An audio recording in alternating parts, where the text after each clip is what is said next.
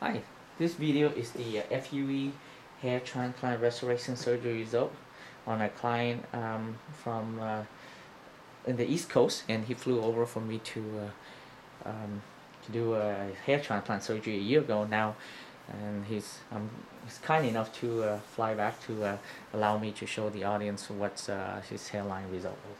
And he opted to wear the hair short, but you don't have to. You can wear it long or short, however you want it. But this is where he was before.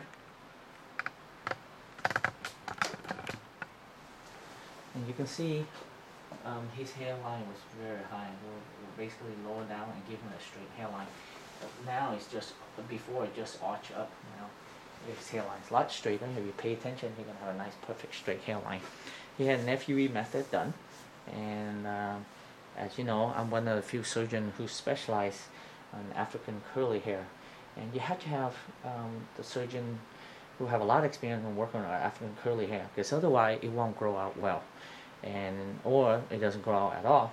And sometimes they don't have experience. They give you a Caucasian hairline, which is not natural. African American, you want a straight hairline and a perpendicular temple. So that's where he was before. And this is where he is now. He has a nice straight hairline, and you can wear the hair long or short. So you see, perfect straight hairline and perfect temple. And again, he opted to wear short, but you can have it long, however you want to do. Thank you.